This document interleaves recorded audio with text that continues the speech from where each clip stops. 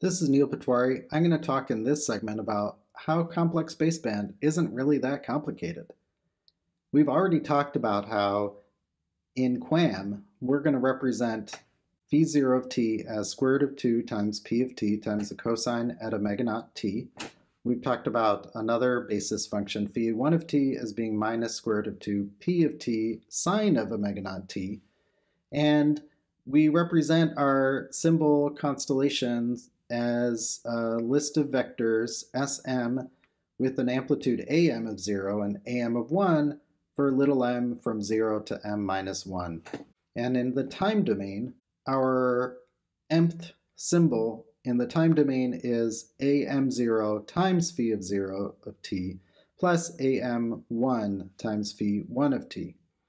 And this is where we're going to start to talk about what complex baseband is and how we can use it to represent our symbols.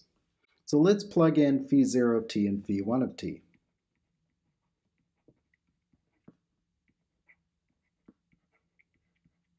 Okay, so I just plug in the cosine and the sine terms with the amplitudes of square root of 2 and minus square root of 2 in the pulse shape. And then I'll simplify. Here I simplified by pulling the square root of 2 and the p of t out. And I'm going to remind you of some terms that you've learned, that a complex exponential e to the j omega naught t is the cosine at omega naught t plus j times the sine at omega naught t. And we have this operator called the real operator, and that takes just the real part out of the complex value that we've written, so in this case the omega naught t. But if we want the imaginary part, we would write the real of j times e to the j omega naught t, and that would be j multiplied by both of these. The j squared would be minus 1, and then the signed part would be left as the real part that gets pulled out of the real operator. So what we're going to do is we're going to write Sm of t again with a real operator.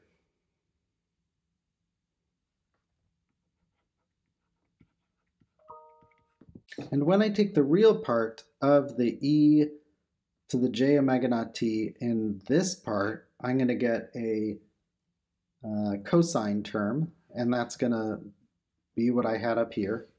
And when I take the real part of the j times am1 times e to the j omega naught t, I'm going to have a minus times the sine part at omega naught t. So this term up here.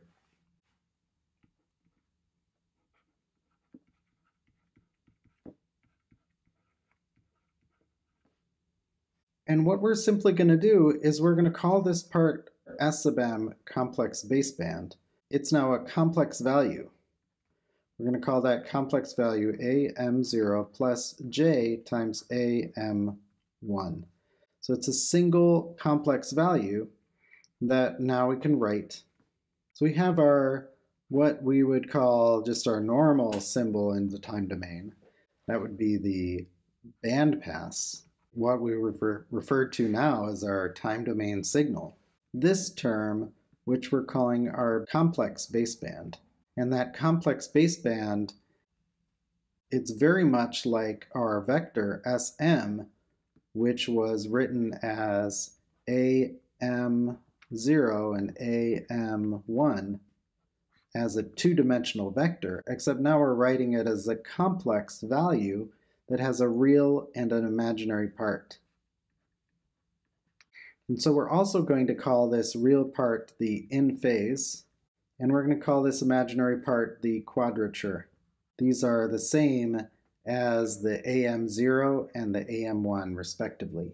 It's just another way to look at having a two-dimensional vector. You can think of them as being equivalent. We'll say, we'll use these terms to kind of name our two dimensions, but you'll also see in other books complex baseband notation used much more extensively than we will in this course, this is what they're talking about. They're not talking about anything different. They're just talking about representing this two-dimensional vector Sm in a complex plot rather than in a generic two-dimensional plot.